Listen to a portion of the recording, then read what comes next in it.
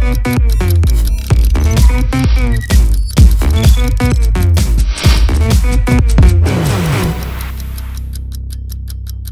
everyone and welcome to another edition of the Nielsen and Fraser Post Show. I'm Dustin Nielsen. I'm Will Fraser. And what say you? It's on your shirt. It's on my shirt. It's on his shirt. It's the same from Candace Reed. It's on my shirt. Yeah. All right, let's get down to the brass taxes here, Will. Biggest debate in this city right now is who gets to play with Draisaitl and Taylor Hall. Well, it wasn't until some jackass put it on his Twitter. I did put it on my Twitter.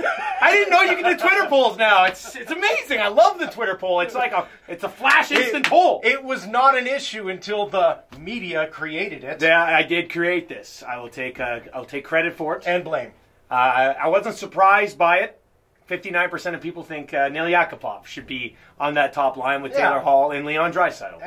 And part of that support is those who support Neil Yakupov, and part of that is those who hate Teddy Purcell. Who are anti-Teddy Purcell. Hate's a strong word. Right. Hate's a strong word in this situation. Hate seeing him on the ice. You, though, are anti-Teddy Purcell, but you still like him on that. You're the one who's confusing me the most. I know. Why you had not a nice thing to say about Teddy Purcell all year. But you want him on that top line. I don't know.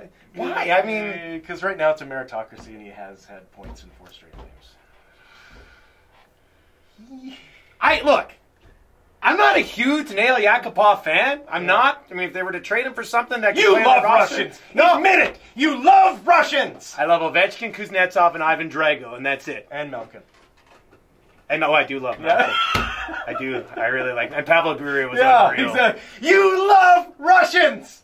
But not necessarily Yakupov. What I'm saying here is that this is a guy who's a first overall pick. He doesn't have what it takes in the National Hockey League, and this is okay. He doesn't have what it takes in the National Hockey League to drive his own line. Mm-hmm. But I think he has the offensive instincts to be a pretty good complementary player on an offensive line that has not only one, but 2 other guys to drive the line in Draisaitl and Hall. And that's why I would give him a... Who cares if Teddy Purcell plays well on that line? You're not signing Teddy Purcell to an extension, are you? If Teddy Purcell plays well with Draisaitl and Hall, is he coming back next year? I hope not. Oh, for the love of God, no.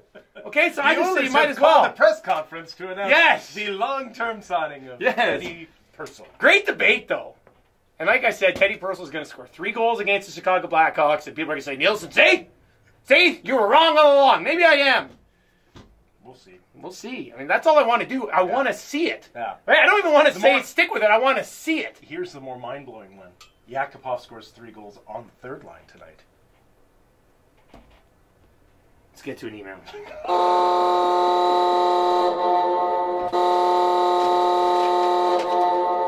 Boy, imagine that. Yeah, you can't take him off the line now. I knew all along he should play with Hendricks and Letestu. Hendricks and Letestu are the new Derek Roy. That's right. Hey guys, why didn't the Oilers just draft me? Signed, Philip Forsberg. Yeah. I'm pretty sure that's a letter, Philip, you can send to 29 other general managers. Well, 10. Yeah. He went 11th. Yeah. To Washington, who then traded him for Marty Erat. Columbus, Montreal, just about everyone who passed on him thinks they should have taken you. Imagine Washington with Backstrom, Forsberg, Kuznetsov, and Ovechkin. No, they needed to make that trade. They needed Erat. They needed Martin Erat. I saw Erat play in the WHL once. That's going to do it for another edition of the Nielsen Fraser Post Show. Thanks for watching.